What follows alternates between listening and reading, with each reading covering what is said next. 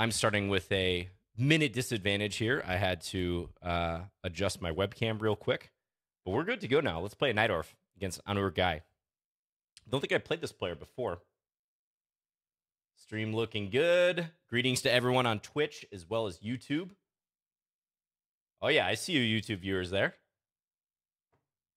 Hello, Pipjoy. What's up, Ahmad? Let's play E6 here.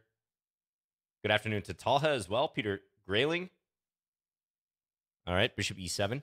Yeah, I think this is kind of an older line that White is playing. You got to watch out for a Bishop takes E6 idea in this variation. So, for example, if I play Knight BD7 here, I think this could be played. So I believe I want to avoid that. I'll show that line after the game.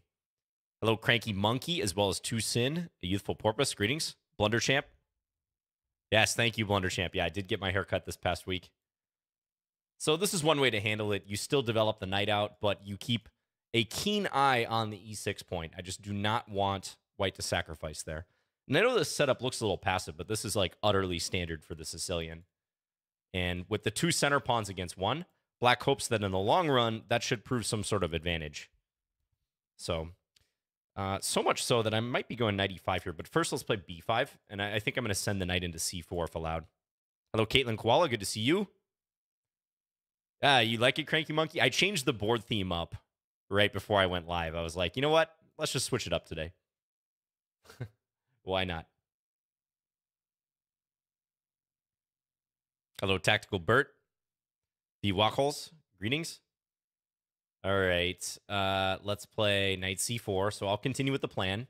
Again, I'm behind on the clock, so I want to try to apply some pressure to the white position, maybe get my opponent to think, or ideally make a mistake. That would be great.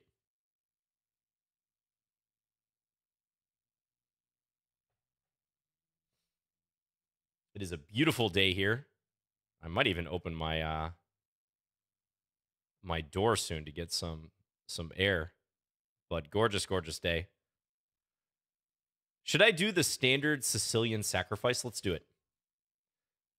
A good rule of thumb in the Sicilian, so this exchange sack, rook for knight on c3, is very, very common.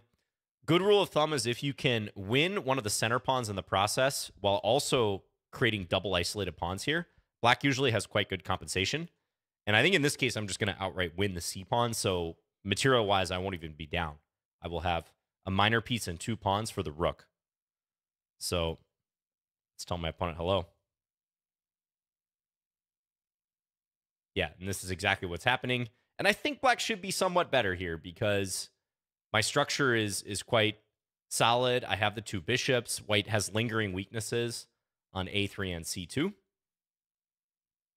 So if you play the Sicilian defense, that's definitely a sacrifice you want to get acquainted with if you're not already. Let's play d5 here.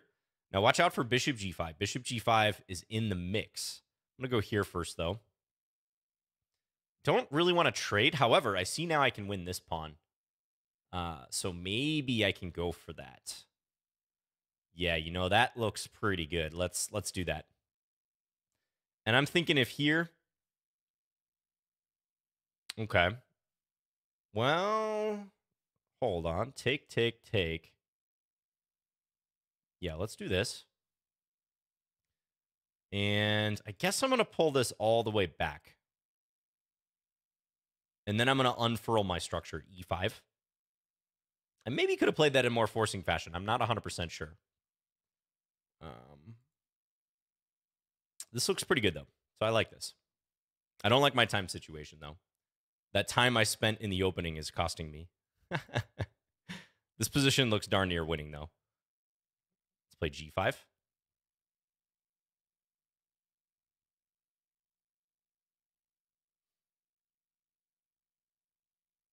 Maybe bishop b4 next, like this. Looking good. Probably bring this up next. I think my king should be pretty safe here. Take that.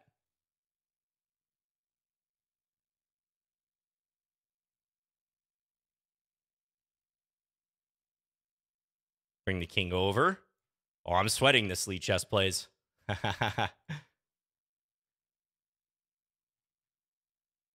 I'm winning all the pawns. Oh, good game, under guy. You almost gave me a heart attack in the first game. Very good game. Yes. GG. Let's see what the engine has to say about that exchange sack. I think it's going to be pretty good. You know, generally, if white's play stalls out in these same side castling situations, then black's doing very well. Hence why you see a lot of the critical lines of the Sicilian involving opposite side castling, white going on the queen side. So let's just see if the engine approves of what I did here. It points out I could have just played knight takes e4. I didn't even think about that. Although in fairness, rook takes c3 is not that far behind. So yeah, the engine believes black is pretty much winning here. -4. But, you know, it proved a little tricky, and I think my opponent did a good job of creating counterplay. I couldn't quite calculate here if I had some win if I take this one. Like, take here, take here, take here, this. Looks winning. Just bring it over. King over. But, yeah. Honor guy created some nice counterplay. Almost saved the game. Oh, and just to show in the opening what I'm talking about. So, let's say here I were to play knight bd7. You lay out the red carpet for white to play this move. Bishop takes e6. Very common sacrifice in this Sozin Sicilian, this Sozin variation that white is playing with bishop c4. That was the old Bobby Fischer favorite. And if take hits the queen, hits this pawn, white's going to pick that pawn up on g7 after the queen moves. They'll pick that up with check and then back the knight out. They're going to have 3 pawns and a very open king to work with. A very open black king.